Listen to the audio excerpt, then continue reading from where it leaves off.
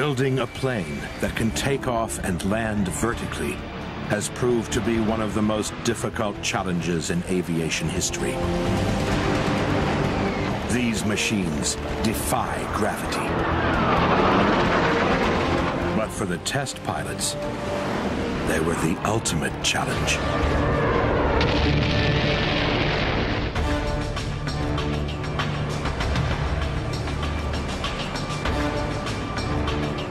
The Harrier, the only vertical takeoff and landing jet plane in the world.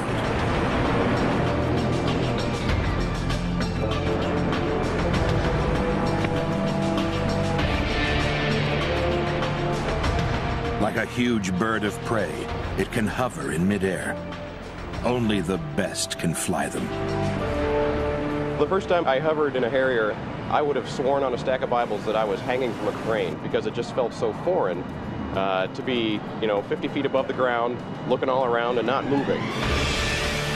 The Harrier can land on an area no bigger than a tennis court.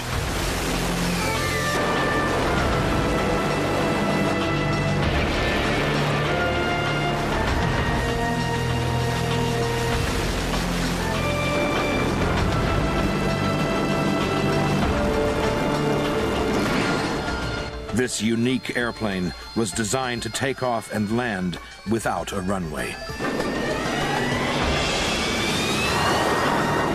The Harrier combines the best of planes and helicopters. Helicopters can take off and land anywhere, but they can't fly very fast.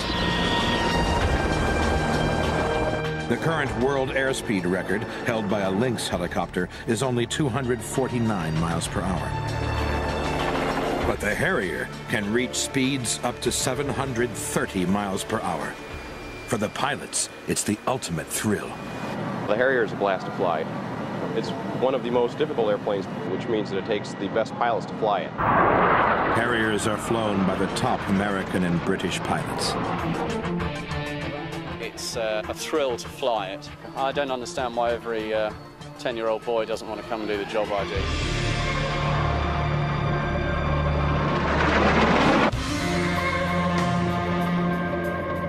The most experienced Harrier pilot in the world is U.S. Marine veteran Jack Jackson. Well, when you walk out to the flight line to fly a Harrier, it's always a thrill, no matter how many times that I have done it, no matter how many times that you strap it on. It's just a wonderful, wonderful feeling, and I've enjoyed it immensely over the years. Jackson has flown over 5,000 hours in Harriers, more than twice the hours of any other pilot in the world. When he first learned to fly the plane, back in 1971, the training was highly unorthodox. We didn't have two-seaters back then. We didn't have simulators even. Your instructor was in a pickup truck sitting below, and I'll never forget it the first time I got it up. I got up in the air and I went, "Okay, God, if you can get this down, I think I can handle the next one."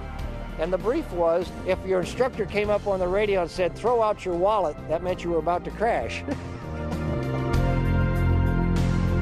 Jack Jackson is now a test pilot at Boeing, responsible for testing every new Harrier AV-8B. This is the AV-8B. It's the second Harrier ever built, and we use it as a tech demonstrator here at Boeing. You look down the intake, and it's a huge engine. The engine is a thoroughbred. This airplane flies on the engine, very similar to conventional airplanes flying on the wingtips. If you look here, you've got auxiliary air doors, as we call them. A term that we use is aux air doors for auxiliary air. The auxiliary air is used in the hover, and it takes extra air in because the airplane is not moving forward to take it down the intake. Obviously, the next thing that you're probably curious about are the nozzles. In the cockpit, you may have seen a little lever about the size of my finger, and it's a black lever, and you move it back, and when you move it back, these nozzles swing down. This one here, and this one here, and there's two on the other side, just like it. And that's how she hovers, because when the thrust is going this way, it's going like that. Good example, take a blow dryer when you dry your hair in the morning, push the blow dryer here, hair's gonna go this way, put it here, hair's gonna go that way. Pretty straightforward.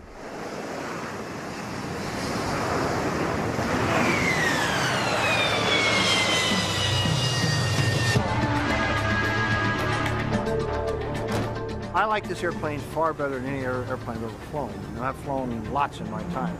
But the reason I like it, it's the difference, it's like a sports car. It just fits around you, it's maneuverable, and it can do so much. It can do all the conventional things, yet land on your backyard. So I like it.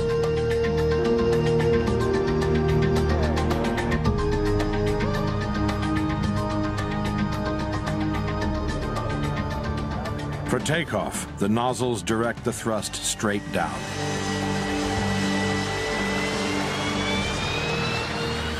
As the aircraft lifts off, Jackson rotates the nozzles to horizontal for forward flight.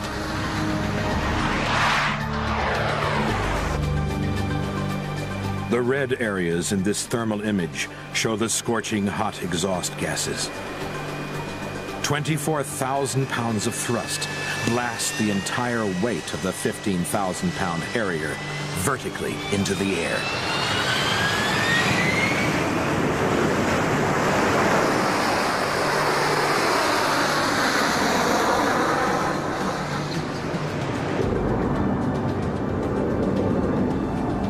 To land the aircraft, Jackson approaches the landing area like a conventional jet. But then he rotates the jet nozzles so they point directly down. The water is not flowing.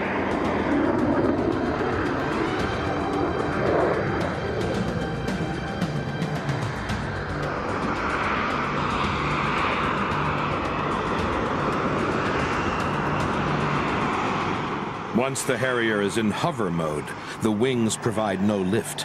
The entire weight of the aircraft is balanced on the thrust from the 4 engine nozzles.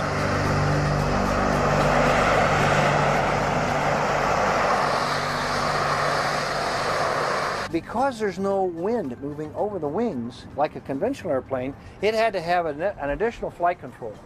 Those flight controls are called puffer ducts, and they're right out here on the wingtips, and there's one in the nose, one on each wingtip, and one back in the tail.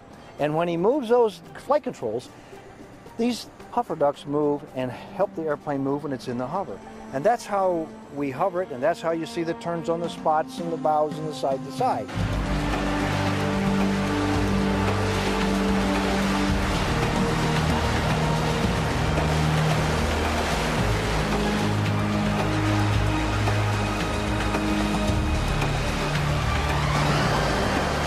In the thermal image, the puffer ducts show up as hot spots on the wingtips, nose, and tail. While it's hovering, the engine is at full power. To stop it from dangerously overheating, water is injected into the engine. With only 150 gallons of water on board, the Harrier can only hover for a maximum of 90 seconds.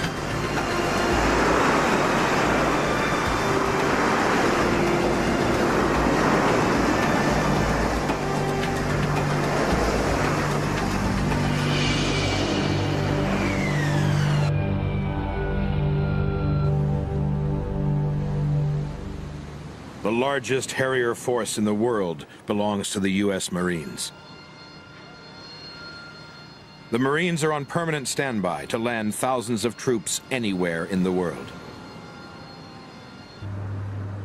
This assault force of 3 ships is led by the USS Saipan. It carries 6 Harriers, capable of delivering awesome destructive power.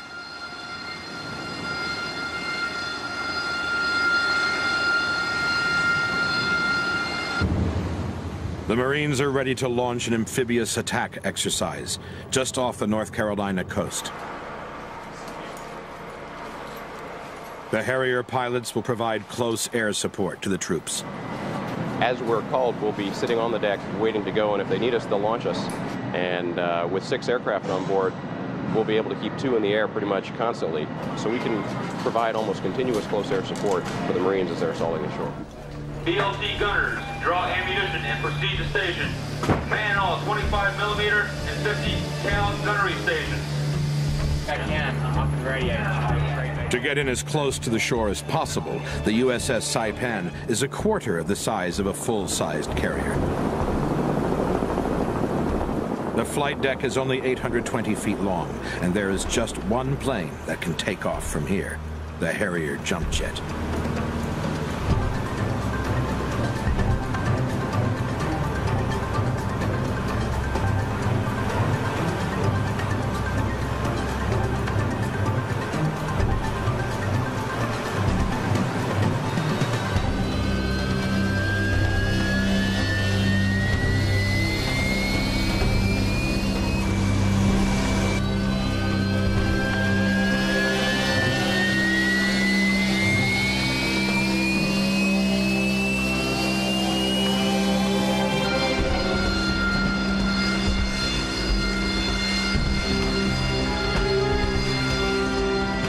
Although the Harrier can take off vertically, when it's fully armed and loaded with fuel, it needs a short runway.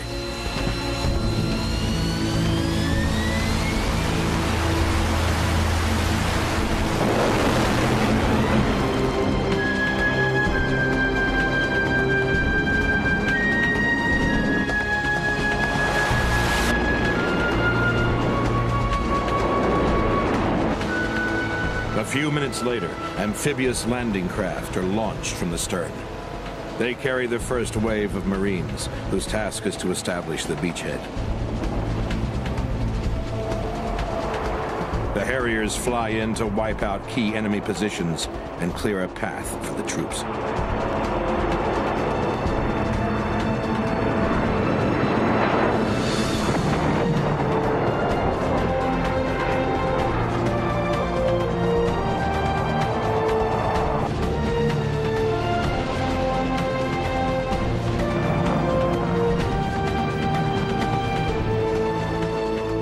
One of the first to arrive with the ground troops is an experienced Harrier pilot who will be in radio contact with the pilots in the air.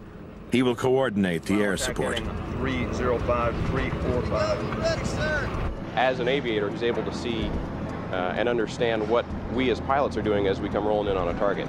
By the very nature of the mission for close air support, it means that we're going to be dropping live ordnance in close proximity to friendly troops. The pilot instructs the ground troops to direct a laser beam onto the target, which the Harrier weapons lock onto.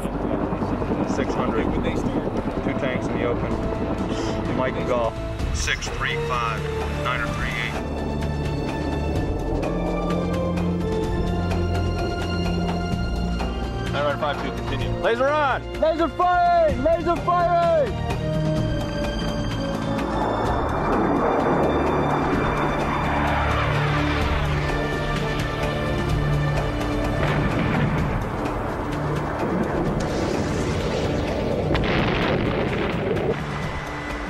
Jump jets are extremely rugged. They can land almost anywhere. The strength is that we can be forward deployed, we can land on roads, we can take just about any kind of fuel that you want to put in it. As long as we have somebody to put new bombs on our airplane, we'll take off again and be minutes from the fight instead of half an hour from the fight. At the end of every mission, they face the challenge of landing on the carrier.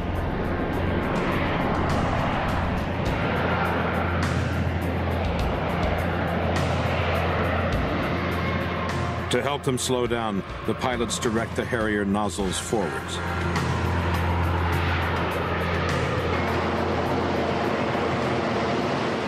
When you put the power up and you throw the nozzles forward, you slow down quite rapidly. You'll go from 500 knots to under 100 knots in just a few seconds. It kind of leaves you hanging in your straps, and you can definitely feel it. The only way down is vertically onto a ship that is constantly moving. But once you're in a steady state hover, the reaction control vents on the nose, wingtips, and tail of the airplane provide you some factor of stability while you're getting most of your thrust from the four main nozzling.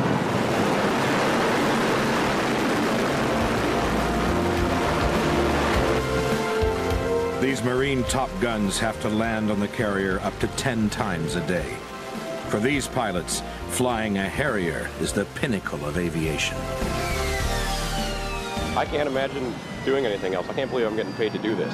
This is my office right here, so it's no, I can't. I really can't imagine doing anything else.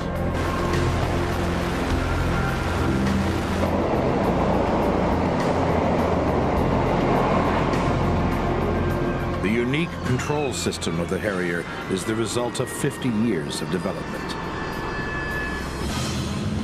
Since the 1940s, designers around the world have been trying to make an aircraft that could take off using as short a runway as possible. During World War II, the German Luftwaffe attached rockets to their planes to reduce takeoff distance.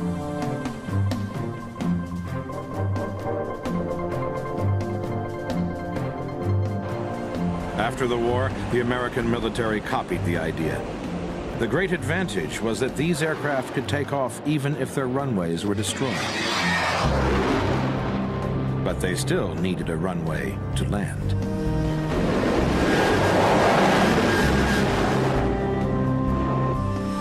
The Ryan Company tried a new approach with a plane that was designed to take off and land on its tail. The Vertijet used all the thrust of the engine to blast it into the air, and then it tilted into position for conventional flight.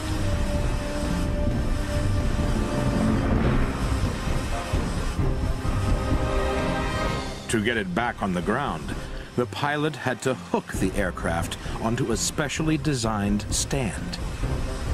This incredibly difficult maneuver was eventually considered far too impractical for a fighting machine.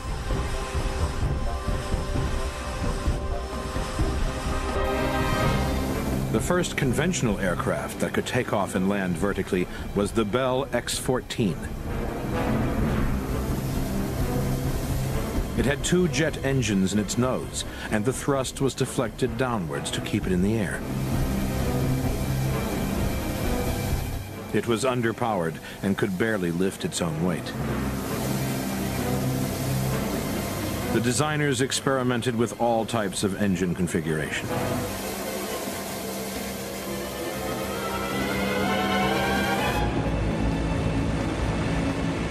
The Hummingbird's problem was that its lift system was huge. It took up the entire fuselage and was far too heavy to be practical.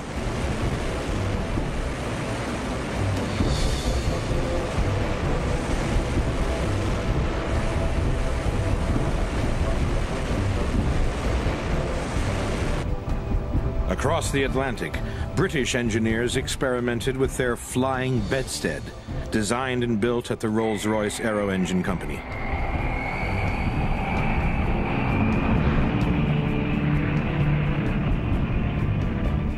The flying bedstead is powered by two Rolls-Royce Nene engines, set horizontally in opposition, one on either end of the framework. The jets from these engines are ducted through 90 degrees so that both engines discharge vertically downwards under the center of gravity. The bedstead could support its own weight and be controlled.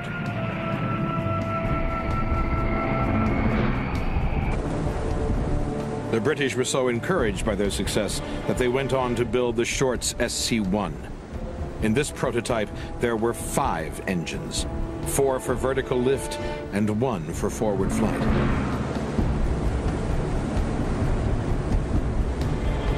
But the SC-1 was still too heavy. It couldn't carry weapons or fly very fast.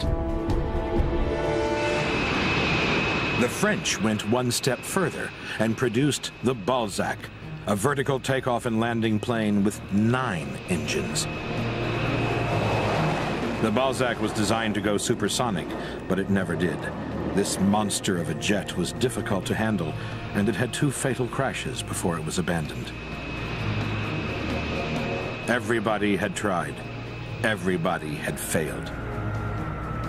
Finally, it was an independent French engineer who came up with an idea that was to lead to a breakthrough in vertical flight. Michel Vibo's brilliant concept was to use just 1 engine for both lift and forward flight. At first, his radical plans were rejected by governments around the world. But then an English engineer, Gordon Lewis, realized their potential. If you imagine 4 nozzles pointed downwards or rearwards, you've got some sort of picture of what the Vibo machine consisted of. Together with my colleagues, we realized that although it was a quite horrendously complicated piece of machinery, it embodied a very, very important principle. The engine arrangement that he devised could direct the thrust downwards for vertical rising or descent, and horizontally for normal propulsion, or anywhere in between. Vibo had envisaged one engine mechanically driving 4 individual fans. Gordon Lewis simplified Vibo's design. He removed the fans and directed the gases through 2 movable nozzles. Aircraft designer Ralph Hooper wanted to create more lift and greater stability, so he directed the gases through 4 nozzles. After, I think, 3 attempts to make an aeroplane out of the engine had failed, I was gazing at the 3-view, printed this thing rather unhappily, wondering whether to drop it and go back to what I was supposed to be doing, when the obvious idea arose of splitting the back end a similar way to the front of the engine. Like all ideas, it's obvious once you've had it, but it comes as a great relief when it first arrived.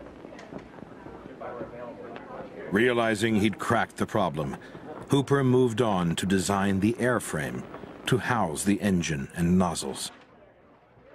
Working together, Hooper and Lewis finally produced the first prototype Harrier. The key to the Harrier's revolutionary design was the Pegasus, the first single engine powerful enough to lift a full-size military airplane. About March 1958, we had something that looked as though it might conceivably work.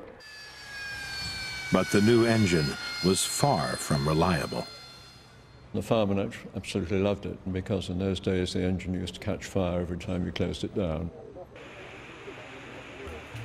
The chief test pilot, Bill Bedford, was asked to hover the Harrier for the very first time.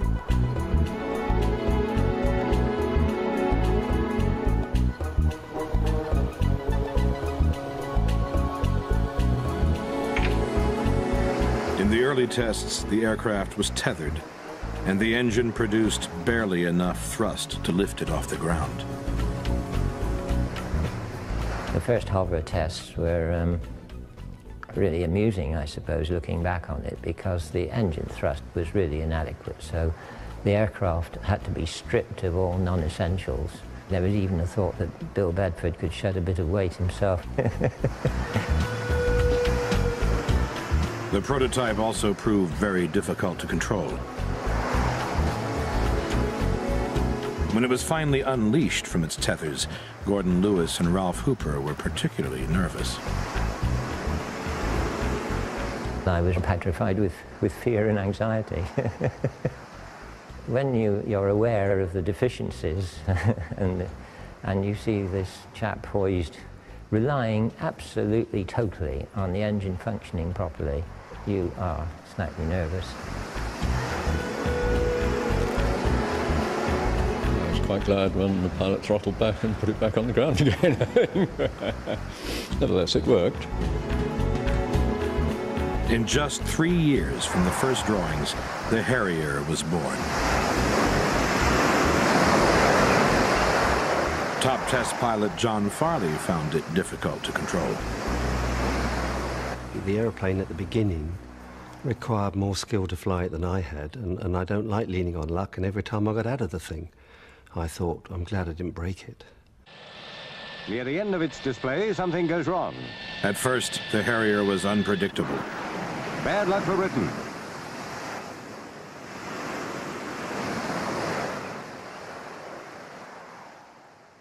Some of its unique design characteristics caused serious handling problems. One of them was that if you didn't keep the airplane pointing very accurately into the wind, called zero side slip, during the accelerating and decelerating transitions, if one wing was going a bit in front of the other, then that wing generated a bit more aerodynamics, and the aircraft could roll.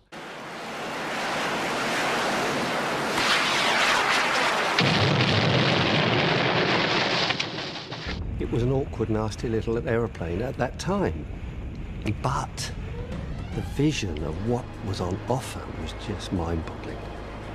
And the rest was just detail, which one knew the scientists and the engineers would get sorted out. The problems were overcome. Soon, John Farley became a master at demonstrating the incredible Harrier.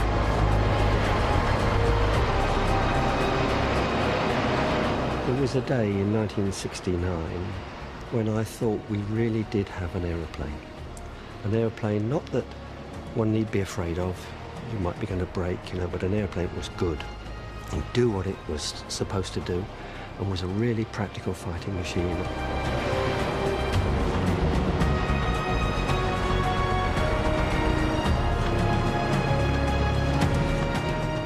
In 1969, the Soviet Union was flying supersonic MiG-21s. The British Air Force wanted fighter jets that could, at the very least, match the MiGs for speed.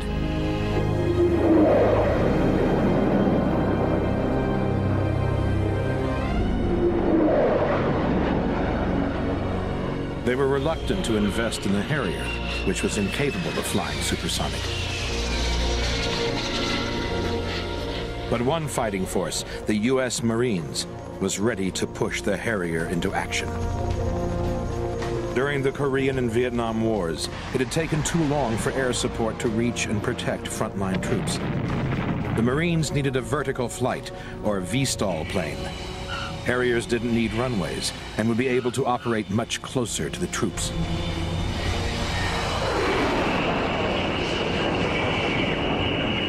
The Marine Corps had been looking for a VSTOL aircraft for a long time. A couple of aviators went over to fly it and came home and convinced their boss that this might be it. The Marines wanted to tailor the Harrier for their own specialized needs. Performance wasn't everything that we would like. And when I came back and announced that to my boss, he said, "Ed, you don't understand. The airplane's perfect. And after we get it, we'll modify it." And that was the course they took. In 1971, Britain produced 100 Harriers for the U.S. Marines. When they were delivered, they were put straight into service.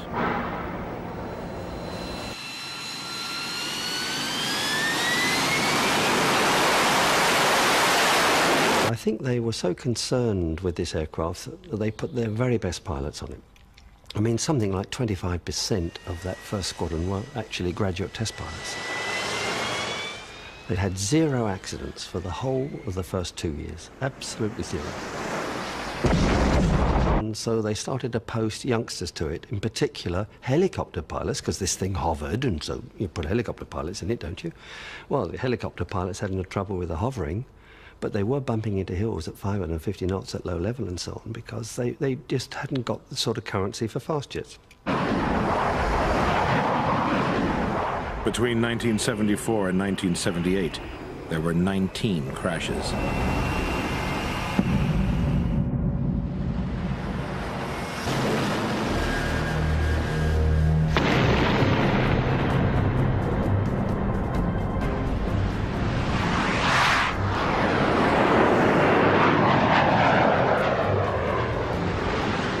It was at the height of the Cold War when the British realized that the Harrier could be useful to support their frontline troops in Germany.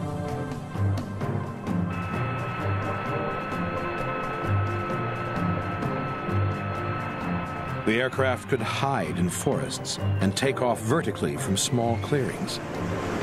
The Harrier soon became an essential part of NATO defense, but the first time it was used in action was in a war 8,000 miles from Europe.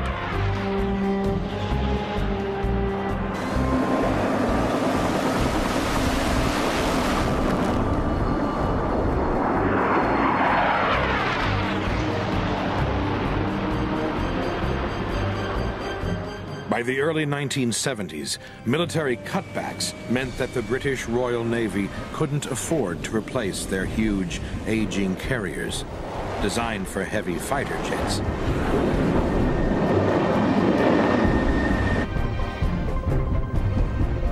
But Harriers could take off from short decks and allowed the Navy to build much smaller and cheaper carriers.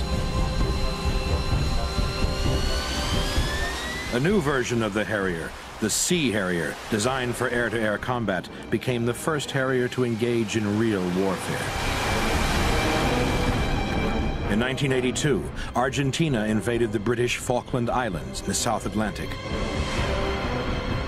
Britain's task force, sent to retake the islands, faced long odds. A naval invasion 8,000 miles from home.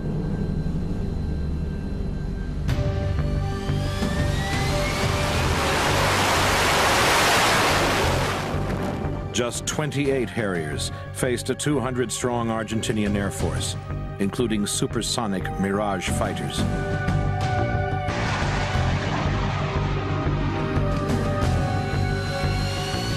But the British had the element of surprise. The Argentinians were unsure what to expect from the Harrier. All the articles that have been published about us using vector thrust in the air and stopping and jumping sideways were great because it scared the hell out of the Argentines, and they were very, very cautious. They really didn't want to get into a fight with us. Even before the British could unload their troop carriers, the Argentinians attacked. On the first day, they sent their Mirage 3 squadrons out to have a go at us, and we shot down 3 of those for no losses. And after that, they referred to us as the Black Death, the Muerte Negra. On June 8th, the British forces suffered a terrible blow when one of their troop ships was bombed by the Argentinian Air Force. Harrier pilot David Morgan was scrambled to intercept the enemy planes. I sat up at 10,000 feet, watching helplessly as the helicopters were in there trying to rescue them and lifeboats rowing ashore, feeling pretty mad. I looked down and saw an A4 Skyhawk running in to attack a small landing craft, and screamed to my number 2, A4 attacking the boat, dived in. As he closed in, Morgan realized there was more than one A4 Skyhawk attacking the boat. The second one hit the landing craft with a bomb on the back end, which made me very, very angry. And at this stage, he was going to die. There was no doubt about it. I was going to have him. I locked the missile onto him and fired it. I think he saw the missile coming off the rails and hit him at about a mile range and just blew the back end of the aircraft off completely.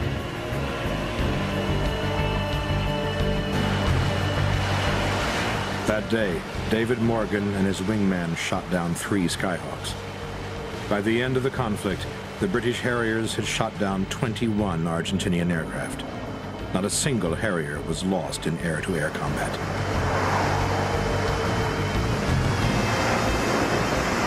The tactics are designed to confuse the enemy and to sucker them into thinking you're doing one thing when in fact you're not. And it worked.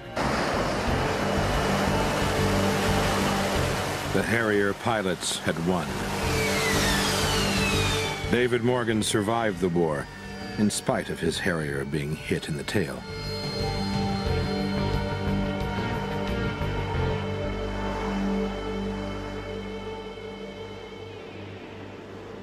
The Harrier still plays a critical role in the armed forces. Today, the Royal Air Force and Royal Navy have a single combined Harrier strike force.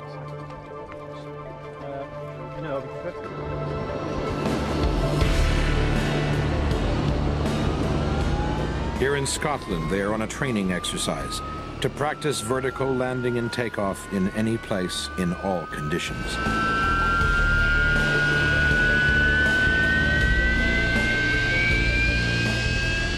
Poison 1, check flaps, clear takeoff the strip, wind 03010.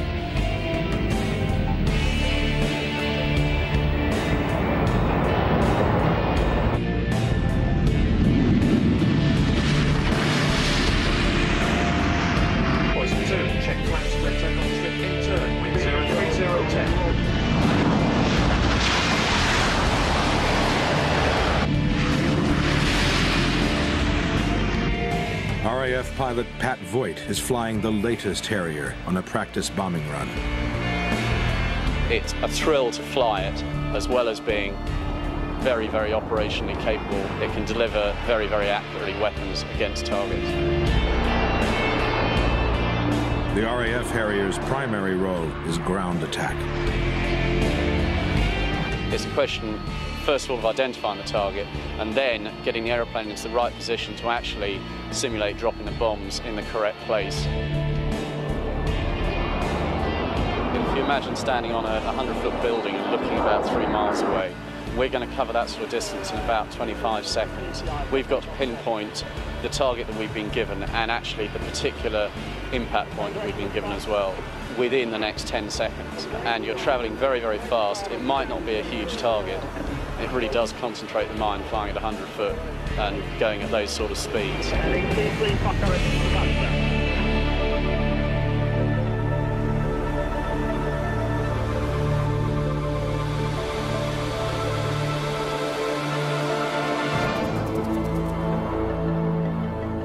The British strike force combines the air-to-air agility of the Sea Harrier with the pinpoint accuracy of the RAF ground attack Harrier.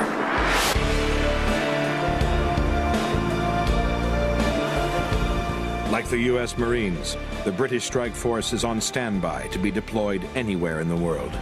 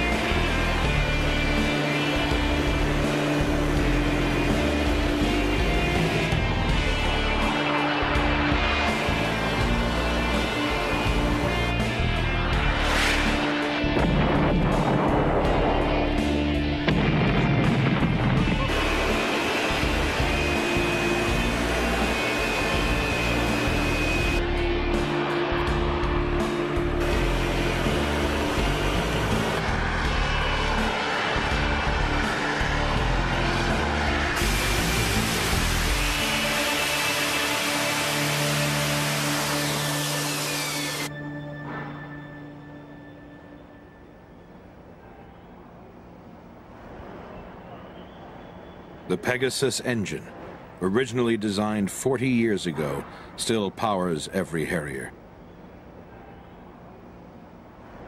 Each engine is still hand-built in the same factory in England.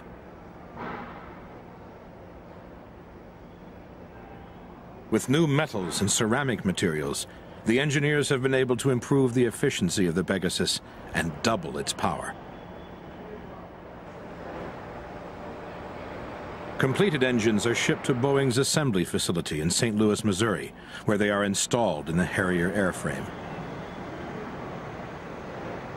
Today's Harrier II has the same basic design with the 4 adjustable nozzles, but the airframe has been considerably modified. The original Harriers, the Harrier I, that was a result of Rolls-Royce and then Hawker Siddeley, was an all-metal construction. When we went to the Harrier II, went to more composite, modern technology. The wing and the forward fuselage is mostly built out of composite materials, and you get weight advantages with similar type strength in that construction. With added power and a lighter body, the Harrier II is able to carry more armaments than ever before. During the Gulf War, the U.S. Marines deployed 88 Harriers, which were able to operate from much closer to the front line than conventional bombers.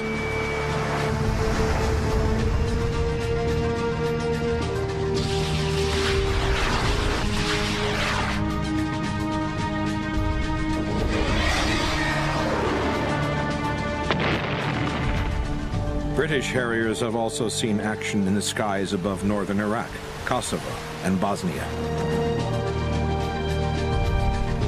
The Harrier is still the only proven vertical takeoff and landing aircraft in the world.